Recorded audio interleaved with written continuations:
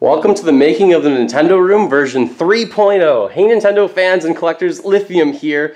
I'm pretty excited. We got possession of the house yesterday. This is going to be the new Nintendo Room. We might actually expand the space to make it even larger, so I'll go through that in this video as an introduction. Today we're starting to move furniture back into this place as well, but it's going to be a long process because we are going through a pretty ridiculous renovation upstairs on the main floor that they might have to do some stuff in the basement as well. So this is in the basement. The old Nintendo Room had square feet of a roughly, I think, 290. This currently has almost 400 square feet, and we might gain more space in the rest of the basement to make it even larger, to go up to a total of roughly maybe 600 square feet. So we're looking at least doubling the old Nintendo Room.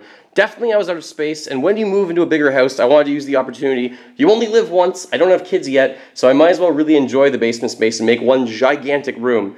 Now, good things about the room is that it already has pot lights in the ceiling. I'm going to maybe add more lighting. I'm not really sure about that quite yet. There are 3 ridiculously huge closets here. So one of them's under the stairs. That one makes absolute sense. I'm thinking that the Nintendo fridge goes in here along with some storage behind the fridge. The fridge will be on some sort of a wheelie system, obviously, so you could pull out the fridge and then put stuff behind it if I need to. This closet is 4 feet by 6 feet. It's 4 feet deep. That's unnecessarily huge. You can see how large the closet is and the shelving. So that's kind of unnecessary. So what I'm going to do is I'm going to blow out that wall actually entirely. And then we have another closet on the side here. I don't think with any light in it or anything, but that's also 3 feet by 4 feet. Really large closets. So hopefully those will be blown out and this space will be even bigger.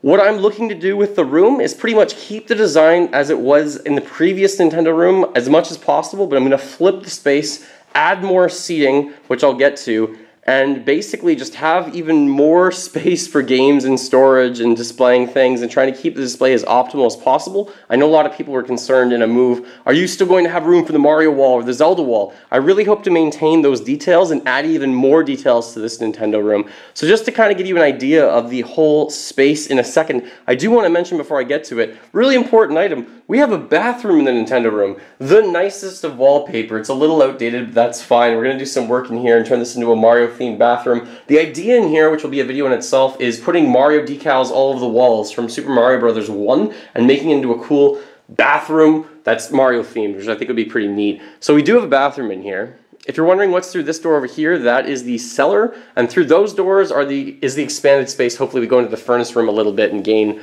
more space as part of that renovation once they're done doing everything upstairs anyways. Alright, so what's the idea for down here? We're probably going to have the system shelves on this wall for now. Maybe the magazines or the Nintendo Power magazines or Amiibo. We'll see.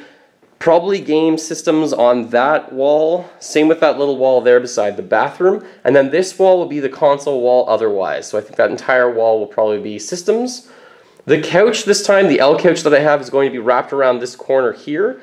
And then behind the couch, I'm going to have like a bar seating, basically. I'm thinking of putting two 2-foot by 4-foot tables to total 8 feet and put 4 to 6 chairs behind them, pub height or bar height, so you can see over everyone. And then all the TVs will be on this wall, basically.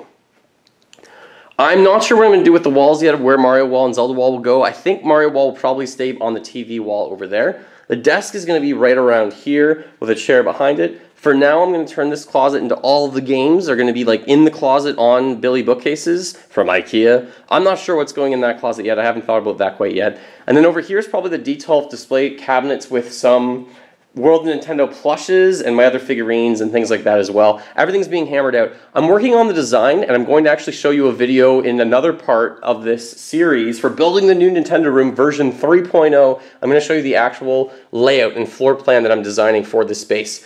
I do think I'm going to probably have to add a few more outlets, because looking here, you see one there. There's one over there. That is not it, though. That's for cable, which we don't use anymore. And there's one there. So I think there's only 3 of them in this space. There's none along any of these walls over here. So I'm going to try and add some. Likely, it's going to be a little bit difficult, but hopefully I can add them, because I don't think 3 is enough for the entire Nintendo Room and how many things I have to have running from it. I did have an electrician come in. They looked at the box, I guess, and they said we do have more amps to give into this house, so we can add more stuff, which is going to be exciting. So we're going to get to that in the future. So new Nintendo Room, version 3.0. I know it's been a while since I've been making videos. I hope to bring them more routinely. This is what I've been doing for the last little while, is getting ready to move. We also, unfortunately, had a death in the family. I've been unbelievably busy with work, and I've been taking a course, and I was coaching, but that just wrapped up as well. So I've just been really busy. I felt overwhelmed, and I just didn't have time to be creative with making the video with everything going on in my personal life. So now I'm hopefully going to be back at it, though. I'm hopefully going to be making videos for the month of August, and you can look forward to that in the future as well. If you have any questions about the new Nintendo Room, sound off in the comments below. Next video, maybe I'll talk about the plan, or I'll show moving stuff out of the old room, or maybe show setting up this room a little bit as we get going. But this is going to be like a 2-month to 3-month thing. It's going to take a while to get it fully set up and everything in place.